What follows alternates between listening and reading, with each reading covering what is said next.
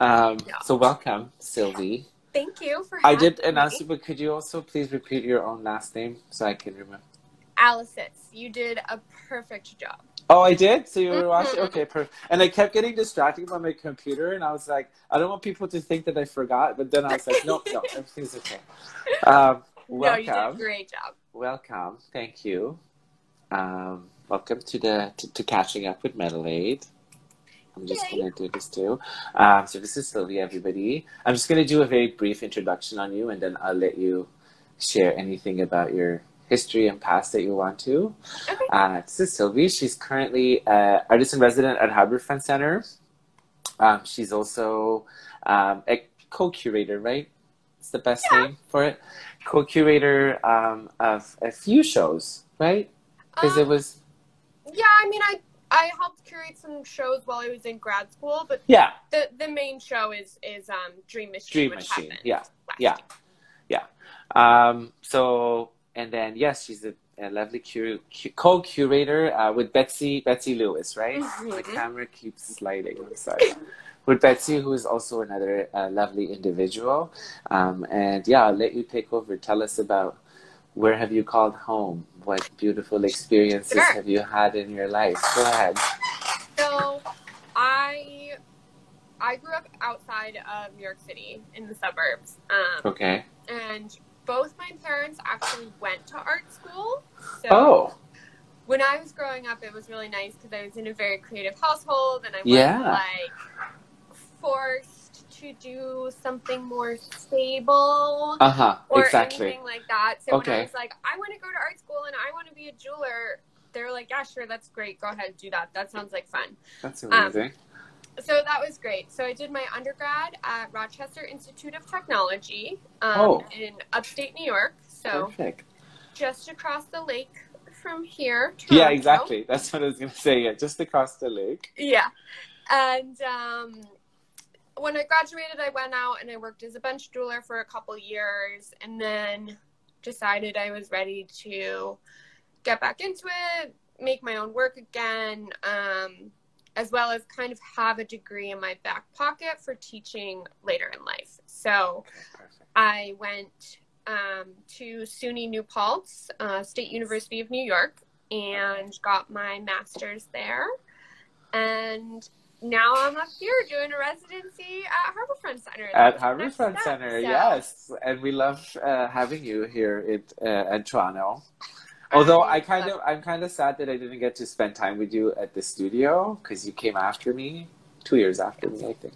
But hey, we're a family at Harbourfront Center, so yeah, we're together now. Can I pick your brain a little bit about SUNY? Because I've always wanted to know more. Oh yeah, just pick away. Tell us, because it's such a good school, and I wasn't aware of New Paltz till I think it was New York Jewelry Week 2 years ago. That they had a big show, right? And that lovely, what do you call that? It wasn't a warehouse. Chelsea. Yeah, Hotel Chelsea. Thank you. And I was blown away. And I was kind of embarrassed that I didn't know about them, but I was like, hey, I can't keep up with everything that's going on in this space because it's so big. But then from my understanding, it's one of the best schools, right? It is an incredibly good school. And I think the funny thing is it's like, the arts program there is fairly small. It's not, it's a liberal arts university. So it's not kind of as well known, like broader, the university within the arts field because it's, the art program is very small there. So, but the program head is Myra Mimlich-Gray and Lynn Batchelder is, also, she's the other full-time professor, and then there's a rotating cast of fabulous adjuncts, including Lynn is great. I love Lynn. Lynn's amazing. Okay. Yeah, go on. So, it's great faculty. They're super encouraging, as well as just an incredible wealth of knowledge. That's amazing. Which is what you want for a school, right? It's like having access to that incredible wealth of knowledge. Absolutely. And the graduate program is super self-directed. So it's very open to allow you to do whatever you want. Which is really, really amazing. Like so there are people working in metal, there are people working in silicone, people laser cutting, like doing all kinds of different things, which is really fun because you have such a diverse group of students who are your, you know, your cohorts and your collaborators and things like that, which is really fun. And, you know, they're also great people to learn from. So also tell me this in terms of facilities and stuff, because you just mentioned a whole bunch of different practices within, like somebody doing silicone, somebody doing metal. They have everything available? Pretty much. Pretty much. Wow. Outside of the metal studio, there's a huge 3D printing lab that has like tons of 3D printers that we can use if we want to. Okay. But like basically whatever tool you would use in metal, they have at least one of them, probably. Wow, that's amazing. Which is awesome. And then that was a big draw for me. Also, another question for me: how many students per year? The number of grad students between the 2 years rotates from like 10 to 12 students. Oh, okay, so it's a decent size. It's not like super so small. You've got anywhere from like 4 to 6 people in your year, which is great. That's good. That's a pretty good size. And that's where is that where you met Betsy? Betsy and I had actually met at a SNAG conference. Oh. I think it was the Boston conference. That conference was like a hub for a lot of people to meet. Yeah. I met so many amazing people. A lot of other people that year. So we met there and then kind of like stayed in touch a little bit because she was in the Hudson Valley working at Ornamentum. Oh, okay. And then, so I like had run into her there a couple times, and then we both ended up at New Paltz, and we were like, oh my God, hi. Hi. Oh, that's amazing. Yeah. See, that's why it's always so good. Oh, Lynn's here. Hi, Lynn. Hi, Lynn. That's why I think it's so essential for, if you get a chance to go to these conferences or any of the other events that happen, more so in States. We don't have a lot in Canada, unfortunately. Yeah. Which is one of our goals in MetalAid, hopefully in the future, is to have a little bit more of these sort of things happening in Canada. But that's the beauty of these conferences, that you meet, or not conferences, just all these events that you meet so many people. Most of the people that I've met in the States through my networking and stuff has been at the like SNAG and New York Jewelry Week. Yeah. Those two. Really, everyone is so nice.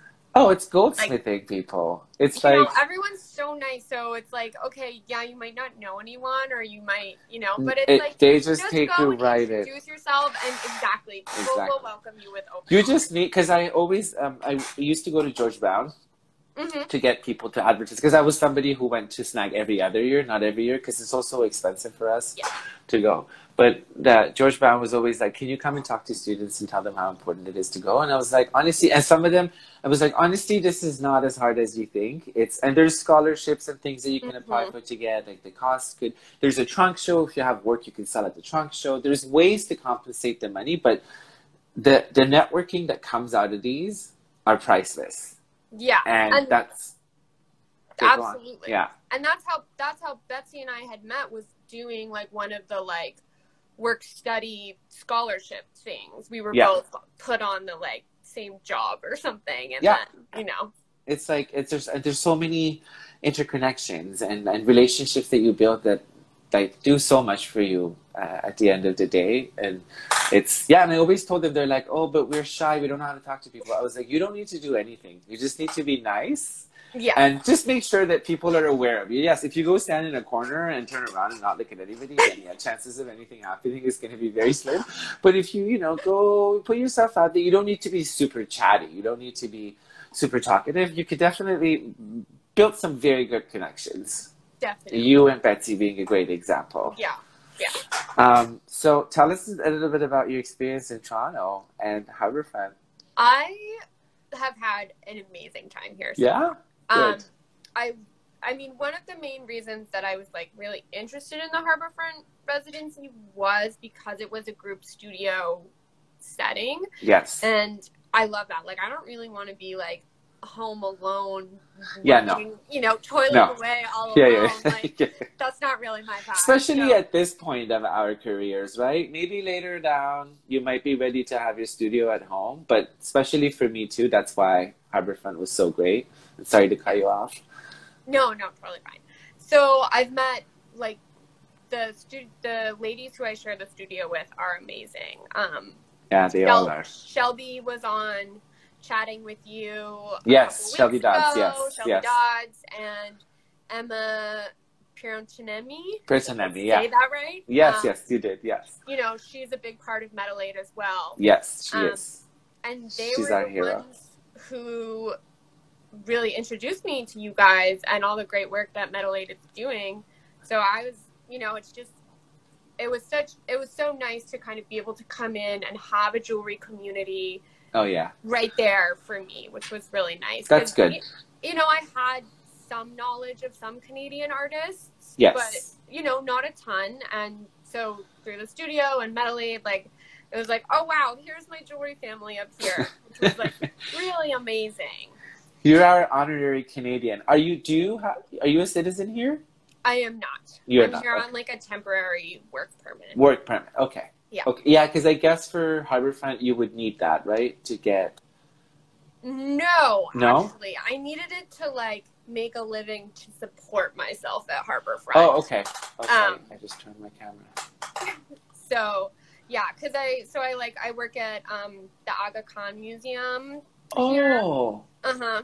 I didn't know this. Mm-hmm. Yeah. Oh, so wow. That's a those of you spectacular place. that don't know, the Aga Khan Museum is a museum that focuses on Islamic art. Yes. And outside of the beautiful work that they have inside the galleries, the building itself is It's magnificent. stunning. So it's been really nice to work up there. I had no idea you worked at Aga Khan. Mm-hmm. When are you working this? Is it open? They are opening tomorrow to the public, actually. Oh, good. Good to know. Good to know. That's a good. See, that was the announcement of the week. We wanted to say that Aga Khan is opening up. Were you there when they had that magnificent jewelry show at the Aga Khan? No. No. They had a really good, I think it was, if I'm not mistaken, it was about a year and a half ago. Mm-hmm. And they had a really good Mughal pieces. Yeah, like big emeralds, big rubies, everything big. Like, it was nice. It was a very, very nice show. Yeah. Oh, okay. So that's great. So I'm just curious because I always knew there was complications with artists coming down here for the residency with just bordering, like crossing borders, telling that you're living here or not and whatnot. Was that any like difficulty for you, or did you? I don't have to know about the process. You don't have to tell me what happened. I just want to know if it was annoying or a lot of work. So I had done like a ton. Well, first of all, I had been warned that it would be difficult to get here as an American. So I had started doing like research, and I was on the government immigration website like for hours, and like couldn't really figure it out. Yeah. And it's always complicated with this stuff. Doesn't matter where you're going or what country you're going from. It's always complicated. It doesn't matter, and they don't write it in plain English either. So yeah, exactly. Like, it's political English, what I call it, where nothing makes any sense. You keep reading it, and you're like, I'm just more confused than ever before. Absolutely. Yeah. So eventually, through some like family friends, I got put in touch with an immigration lawyer up here. Okay. And she was the one who got me pointed in the direction that I needed to go. Okay. So when I, got to the border ready to move here, I had my paperwork, I had my work permit. It was all ready to go. So basically all I did was activate it at the border, and then, just, like, okay. right. So there was, okay. Here you are. Now you're here. And now you're here. Welcome. Go forth. Welcome to Canada. Yeah. Yeah. So it was kind of just like once I figured out what I actually needed to do, it was fairly straightforward. Process. Yeah. Okay. Yeah. Okay, good. And if anyone's interested in doing that, like, feel free to reach out and pick my brain, because I did. See, you're so sweet. That's why I love you. You're great. You're always like, you're a community person. That's why I have a special place here, especially after I saw maybe we should talk a little bit about Dream Machine. Actually, let's talk about your work first, and then we'll go to Dream Machine. Because Sure. I know you do a bit of weaving with metal, right? I do. Really... And yes. I have been doing some weaving experiments at home with metal. Okay. So we're gonna, I guess, should we do a little show and tell? Yeah, of course, of course. Anytime, anything. There's no routine here. So you do with your... Yeah, because I want people to see your work first. That's actually better to see. Oh, wow. So these are some experiments that I've been doing. I've just basically been weaving with metal, and I'm not exactly sure how they'll come together, but I think I'd like to combine them into some sort of like tapestry or something. That would be incredible. Because when I was... We'll get there eventually too, but your beautiful kilts that you're making right now... Yeah. I don't know why I was... Yeah. Yeah, we'll get there, because like... Yeah, yeah, because that's why I saw those, and I was like, the combination... Oh, wow. This is amazing. So okay. Those are some kind of thoughts for the future. And then this is some of my previous work. Yes. A little basket. That's amazing. I didn't have a ton at home, so... Oh, no, this is fantastic right now. Was that enamel work, Sylvie? Yep, so this one, and this one actually are all enameled. So and nice. They're brooches. So that textile element. Yeah, for sure. It's very, exactly, yes. Okay, you said it. And then I was going to say that right now. Some fun little earrings. So were you always interested in textile? Yeah, I would say. My mom actually was a fashion designer when I was growing up. Okay, there you go. So I was exposed. So I grew up sewing and doing projects like that and stuff. Okay. So it kind of came back around when I was in grad school. I started incorporating, the textile things more often. And then this is the quilt I've been working on, which is amazing. Done now. It's so cool. Honestly, I would die for this. Thank you. And then you did the whole thing yourself? Mm-hmm. Wow. And then the back, you just have stitching from the front, just kind of outlined. This is crazy. This is why then, and now I feel ashamed of myself again. I'm like, look what this person did with their time, and look what I did with my time. As you can see, my bench is still empty. No, I don't. I'm just kidding. But I get so excited when I see things like this, because also I have to, in between parentheses, you are like me. You're very lucky to have parents that came from an artist background, because it makes all the difference. And that's why I was like, so where does the textile... Sorry, I'm just turning the comments on if anybody has any questions for you. Oh, yeah. Because I was like, there must be an association with the fabrics, because there's all these things that when we're kids that gets engraved into our mind. And I'm not saying that people who don't have artist parents or not, don't have the same capabilities. Obviously they do. But for me also, coming from a Middle Eastern sort of family, if the regular... sort of attitude towards what I wanted to do would be a little bit negative, especially as a man or whatnot. Right. But just having a designer father and a pastry chef mother, that they were completely understanding of, being involved in the art scene, not associating it with a certain sex or a certain type of income or whatnot, was very, very relaxing, I guess, for me. Yeah, and I think it makes it that much easier. Oh, yeah. Go ahead and do it, because you have the support of them. Which is amazing. And then, as a kid, I always was around, either my mom was doing her pastry work or my dad was building furniture. So in between, not that I gravitated more towards my dad, obviously, but it's still when I remember that.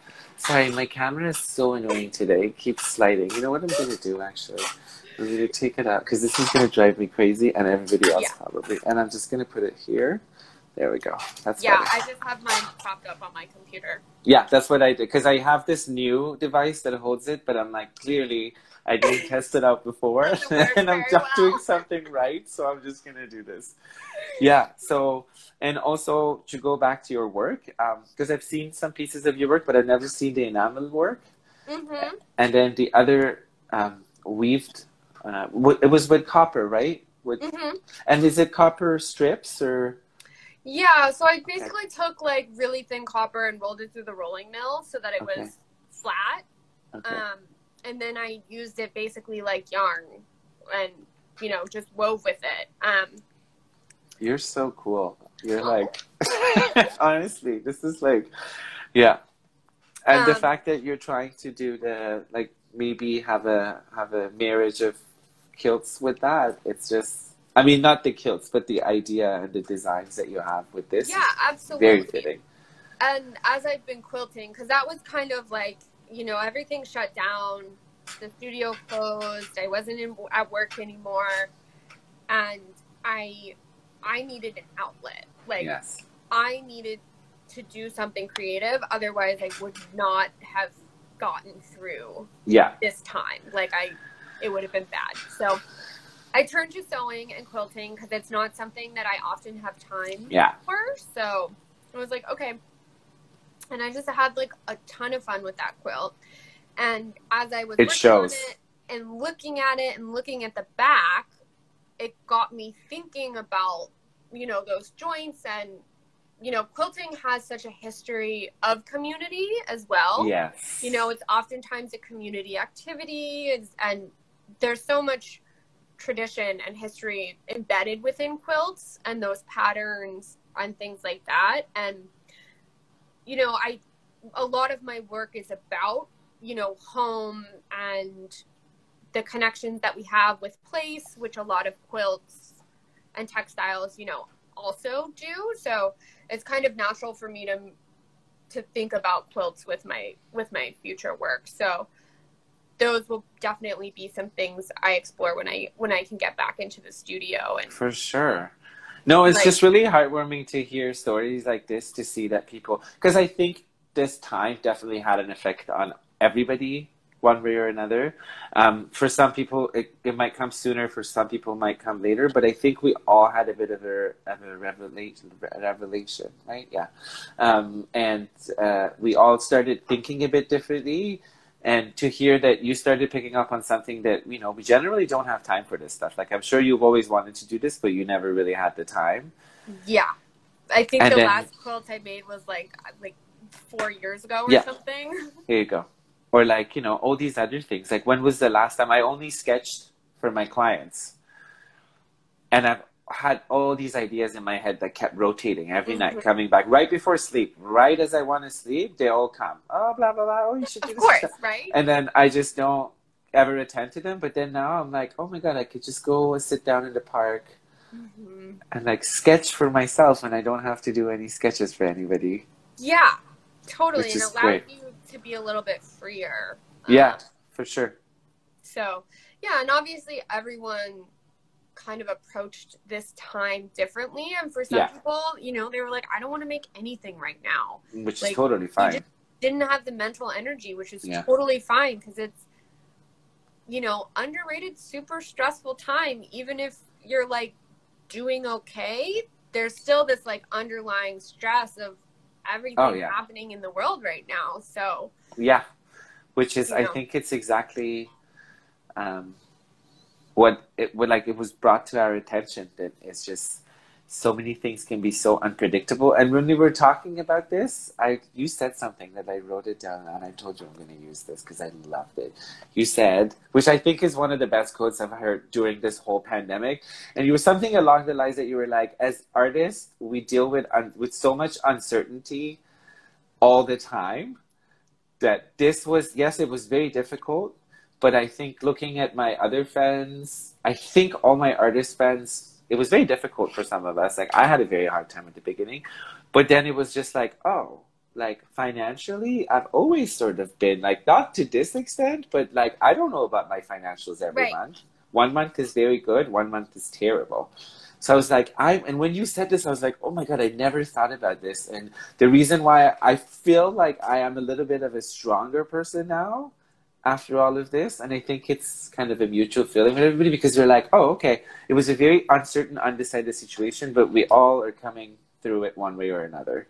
Yeah, and as artists, we deal with uncertainty a lot, Yes. especially for people who don't have a regular full-time job. They make their living by selling their work and being an artist. Like, you're always like, exactly dealing making with the things happen. curveballs and Yeah. all kinds of stuff. So it's like, okay, well, if I make, a third of my income off of shows, you never know how a show is going to be. So Exactly. You're always dealing with that uncertainty. So I think to a certain degree, artists were maybe a little bit better prepared to handle this. Prepare. A little bit more better prepared, I would say. Yeah. Right. And then also, when you were just talking about shows, something else popped into my head. Did you have any shows or anything that was canceled during this time? I had a show that was it's with the Handweavers Guild of America. Oh, okay. So it's like kind of like a textile show. And it was going to be a traveling show. So the first location basically got cut. Okay. So I'll be sending my work out later than I was going to. Okay, so it's just postponed pretty much. Yeah, it's postponed. Okay. They're still kind of ironing out exactly what it's going to look like. Okay. But, they said it's still going to be happening in some way. Okay. Yeah. Is that, just out of curiosity, that's not the show that Kif Lemons is doing, is it? I don't know. I no, don't because Kif, so. Kif also did a show last year when I was in Chicago for that was paper based. That was amazing. Oh, you went there? Okay. The one in our studio. Yeah. Wasn't that incredible? It was so good. Yeah, I am very, very happy I get to see the show because Nora took me. Mm-hmm. Nora McCarthy, and Aurelie, actually, with Aurelie, which was my previous guest at the show. Yeah. And I just had, these things are a lot more memorable when it happens with people that also understand what's going on, as opposed to just taking like a regular fan who's just like, okay, this is paper, what's going on? Like, there was so much hype in the room, and I've never met Kif before. So I met her, and I was like, oh my God, you're an amazing human being. I know. I was a little bit starstruck when I went, because I also had never met her before, and did when I was there, and it was awesome. Yeah, no, she's an amazing, incredible artist and a very, very perfect human, I would say.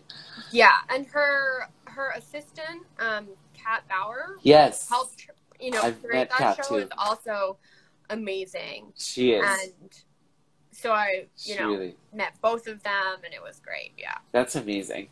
And then speaking of shows, because your show at New York Jewelry Week, the show that you co-curated it, so I couldn't call it your show, was amazing. And I was running. I remember I was running late that day, and then I was with my partner Philippe, and I was running, and I couldn't find it. And then he was like, "I think it's there." And I looked at the window. Yeah, and I was like, "Yes, it is," because you and Betsy were standing in the window. I was like, "Yes, we found it." And we came in, and I was honestly blown away. And I think I wrote you after, and I was like, "This was an incredible show," and it was one of my highlights of that New York Jewelry Week. And there was a lot happening that year, so for me to really remember something, and I would say I remember about 80% of the show, and like Mallory's beautiful, that was beautiful work. A lot of people. So could you tell us a little bit about that and curation and all that stuff? Because I know it's something that I'm interested in too. Yeah. And it would be nice to hear some feedback. That was kind of Betsy and I's first solo curation project, not associated just the two with of you, university or anything like that. So it was just the two of us, and we really wanted to do something that was accessible to people. Yes. We were both students, and it's hard as a student to get your foot in the door for events like this. Yes. Yes, because it's exactly. oh, all these big people are having shows, or a gallery invited them. We didn't really feel like there was a lot of open calls for Jewelry Week. And it's like, how do you participate as an emerging artist? And so we decided that we were going to devise a platform and a show that was incredibly inclusive.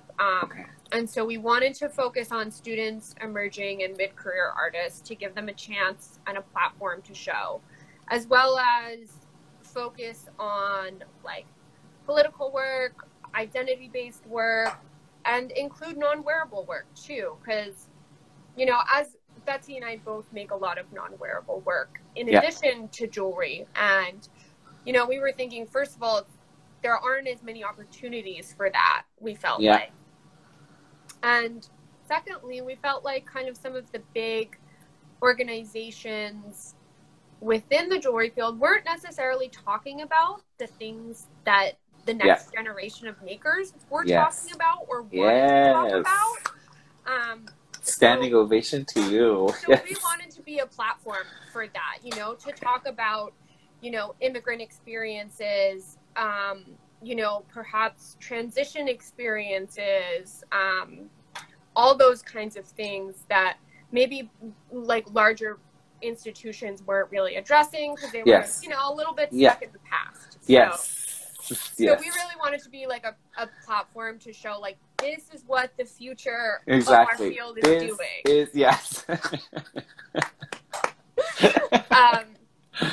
And we had some really amazing applicants, and we're really happy with how it came out. It was a great experience for both of us to go through it, as well as to go through it together.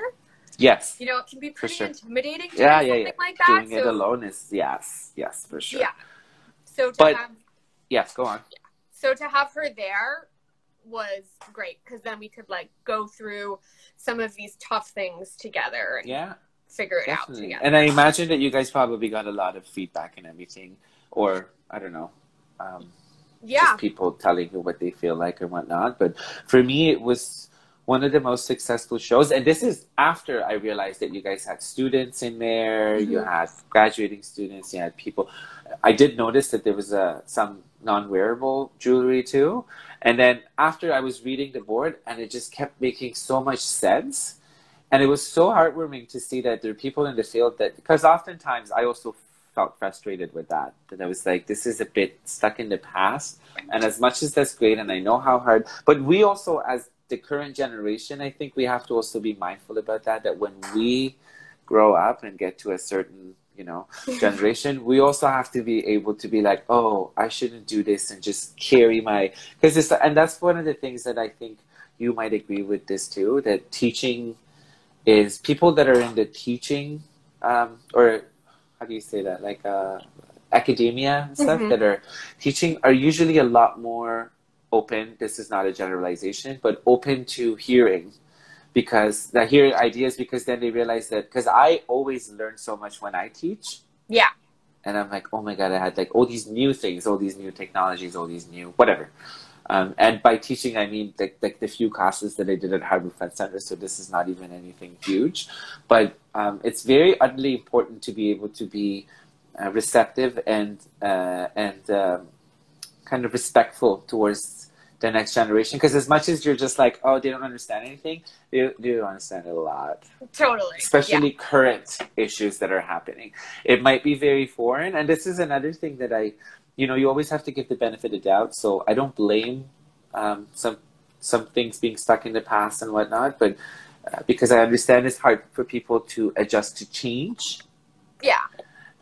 But also, it's such a sensitive and delicate subject, also within a field, that I think that inclusivity is absolutely should be something that it's high regarded and high prioritized. And to see what you guys did with Dream Machine, is there anywhere that people can see the exhibition? We have an Instagram account, actually. Okay. Oh, right. Yeah, you do. Okay. I believe it's at Dream Machine Exhibition. Okay. And we did post at least one piece from every artist who was in the show. Oh, amazing. So there's that. And we're not sure if we're going to do something this year. Okay. For obvious reasons. For obvious reasons with COVID, it's, you know, a little uncertain about what would actually happen in person and what wouldn't.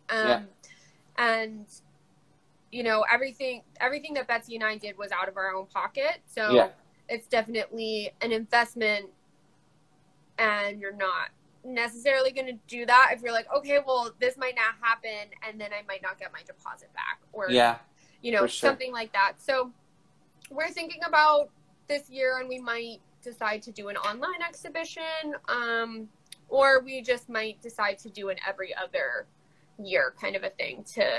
That's actually a very good idea. Yeah, that's a very good idea. And then you guys would probably, because I know, as I said, I don't have any first-hand experience with curating shows.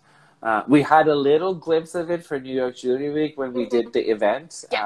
Wanted to, you know, introduce Canadian artists at the Canadian Council, which went amazing. But literally, we sat down at a meeting and they were like, oh my God, guys, because it was also, we didn't have enough time. So we were like, this is going to be so much work if we're going to do a physical one. So we did a digital exhibition. This is pre-COVID, so we're a little bit avant-garde. But, but I just know, and also experiencing with Marie-Ève did a lot of curation, or curating, I should say. And I saw how much work it is, and how much communication, how much energy, how much funding, planning, you know, all of these things go into it. So maybe a 2-year thing would also not kill you guys after a while, because once you get drained, then you're like, I don't want to do this ever again. Yeah. That's a good idea. Yeah. We were both super excited for the show, and like, yes, of course, ready for it and excited to see everyone, but also at the same time we were like, we're ready for this to be over. I think it was a little bit more work than we expected. And we had an incredible amount of applicants, which we also weren't expecting. Okay. Like way more than either one of us ever thought we were going to get. So I think that's heartwarming though. That's great. It was super heartwarming, and it was really amazing, but we were also like, oh my God. This is going to be a lot of work. Yeah, so you guys pulled through beautifully. We were constantly on the phone with each other, Skyping, chatting, like, you know, going through it together. Oh, yeah. What you have to do. Just do what you have to do to pull this through. Because you also go under a lot of obligations with different people, the artists, the place that you're getting, you know, renting or whatever, the people that are organizing if it's part of a bigger show. So there's a lot of communication going on, and being two people with I imagine limited funding and limited access to resources and stuff, then it would be very, very difficult. So kudos to both of you. Thanks. We need more people like you guys. We had a lot of help though. Good. Our friends and friends and family. None of this stuff would be possible without friends and family. Yeah, and other artists. You know, we had one of Betsy's friends has a design studio in Brooklyn, so he did all of our graphics for us. Oh, nice. You know, that's Want Studio. That's very cool. Sorry, what studio? Want Studio, and this is in Brooklyn. Yeah. Mm-hmm. Okay, lovely. Okay, good to know. So they did graphics for us, and then we had, you know, Betsy had some friends, you know, some other jewelers and metalsmiths help make the displays, and then we had, you know, people help set up and take down, and it was an incredible amount of community and support for us that was really amazing and heartwarming, and we definitely wouldn't have been able to do it, you know, without these other people. Oh yeah, for sure. It takes an army. Yes, it takes an army. Literally takes an army for these shows, and there's always, you know, last minute complications. Things don't get delivered on time. Things don't happen on time. So you need a lot of moral support and a lot of physical support and everything. So that's when the community comes in, and none of this would be, I mean, I know that you guys were definitely the main people of making this show happen, because if you are not there, then everybody else is not there. Right. But also it's amazing to see that huge support that you get from, and that kind of support for the Canadians also have gradually gotten bigger and bigger, because there's more of us going to these shows now. So it's very nice to see that, oh, somebody needs help. There's like, and this is when it comes in, like everybody's there is obviously willing to help. But then when you're like, oh my God, it's like I know this person and they're like in direct touch with me at home in my community. So I like gotta go and help them to the best of my abilities that I can. So it's amazing. I mean, I wanted to get a ticket to the panel discussion you guys had, and it was sold out when I went to go get one. Are you serious? Yeah, it was. You guys were like all reserved, and I was like, see, that's kind of, we were reserved and it was amazing, but then we only had half of those people show up, and I was like, why did people sign up when people like you wanted to come? You should have told me. I would have got you in. Well, it was a little crazy because that was the night of our opening also. Okay. I really wanted to go and support you guys. Well, the video, also for anybody else who doesn't know, the video is up now. So whoever missed it, it's on our YouTube channel, which your video is going to go on there too, after the chat's done. But yeah, so it was, I think your show was amazingly successful, and kudos to you for doing it. And I hope that you do it again soon. Hopefully, maybe even sometimes in Canada, you could do a show for. Yes. Okay. I definitely will continue. And then, how much longer of Harbourfront? This was your first year. This was my first year, okay. And unfortunately, I will not be staying in Canada. Don't say that. I know. Oh. Man, you were our honorary Canadian. I know.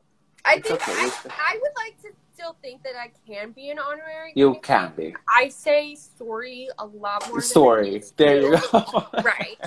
I'm still trying to pick up the A thing. I'm not great on that. A, you will pick it up. I picked it up after about 3 years that I was here. Okay.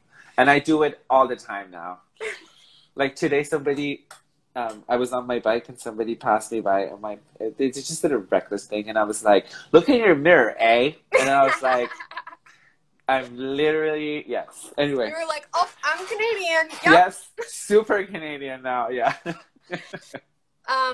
So unfortunately, I will not be staying. It was really difficult, especially with COVID, because that's when I was trying to figure this all out, trying to get a visa. I imagine so when you said that, yeah. And everything like that. And as much as I do not want to leave, because I know. I would love to stay for some more time, but like that's the thing. See, so many things have changed and affected our lives that sometimes we need to make the necessary choices now. Yeah. But I've had such an amazing time here, and I've made some really fantastic connections with people that I will not just poof and disappear. Like, I want to stay involved with what's going on up here, and stay involved with MetalAid. Yes. Co-adorn, Chew out on the East Coast. Like, there's lots of great things happening here that I am definitely going to continue to stay involved with, because that's amazing. you guys do great things up here. So. Thank you. And you're always, always, always welcome to come back here. I could create my own residency here, and you can join the residency program. Yeah. It will be very, very limited, but you can definitely. It's one of those like rough and tumble, like make do with what you got kind of residencies. Yeah, exactly. It's that kind of residency, but you flourish a lot in it. No, but I'm kind of sad by this news, but I also understand that you have to. So are you going back home? I will. I'll be going back home to live with my parents again. Okay. Which is totally fine. There's nothing wrong with that. Yeah. So I'll hunker down with them for a little bit, do some freelance, bench work for people in the area while I figure out what's next. Until you figure out what's next, yeah. I'm not sure, really. I don't know if nobody's sure or working right now. Nobody's sure. Yeah, exactly. No one's sure right now, so I'm not alone in this one. Yeah, no, but I mean, I think everybody is in that situation where I honestly don't know. And I told you this when you were talking. I was like, I've decided not to get a studio until December because there's so much uncertainty with financials, everything, that I was just like, maybe it's a little bit better to take things slowly and also be very aware of your surroundings and what's happening and what you need to do. Just pretty much take careful steps right now until we're kind of back to, if we're ever going to go back to that normal.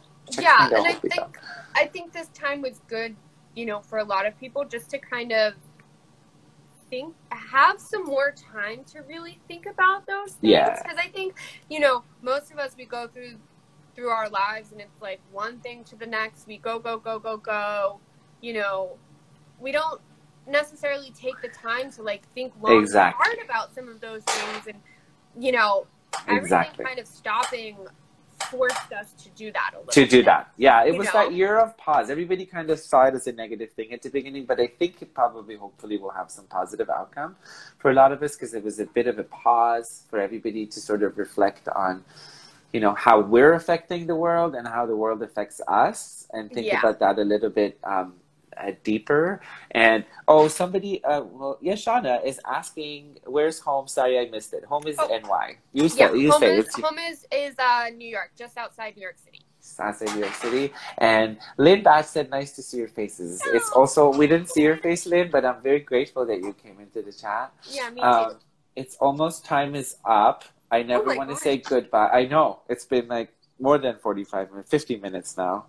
But you're such a pleasure to talk to, and I'm very, very grateful that you joined us. Thank you will always be our honorary Canadian. I will see you before you leave for sure. Absolutely. But yes, again, I know that this is, it's a bit difficult for people to do, but you are amazing for doing it, and you did such an incredible job that I'm very grateful. Thank you. Thank you. It was such an absolute delight to chat with you. It's always a delight to chat with you. Thank you. Always You're so lovely. You're so lovely. And this was a delight. And if people have not been coming to these, you absolutely should. They're a great little Friday afternoon or Tuesday afternoon chat. And it's just so nice to see what everyone else is up to and how everyone else is, you know, figuring out. Exactly. And I want people to just get familiarized with each other. So when next time we see each other, you're like, oh, that's so-and-so, that's so-and-so. Yeah. And it would be amazing. Oh, Melanie saying you're amazing, which you are. Melanie is amazing. Melanie is amazing. Lindsay says thank you. No, thank you to everybody who is joining us. Oh, and just also a quick update. I'm going to announce this on Instagram, but Pasha's going camping this week. So next session is actually going to be very exciting. Should I tell you? Tell us. It's Noel. I know. It's Noel. It's Noel Guillaume from Montreal. But so we moved it to Thursday. So it's going to be Thursday and Friday of next week. I'll announce it on Instagram though. So thank you everybody who joined us. I love you all. You're all amazing. This will be nothing without you guys. And thank you to a beautiful guest. Thank you. Honestly, thank you so much. Everyone. Yes. Bye. Have a good afternoon.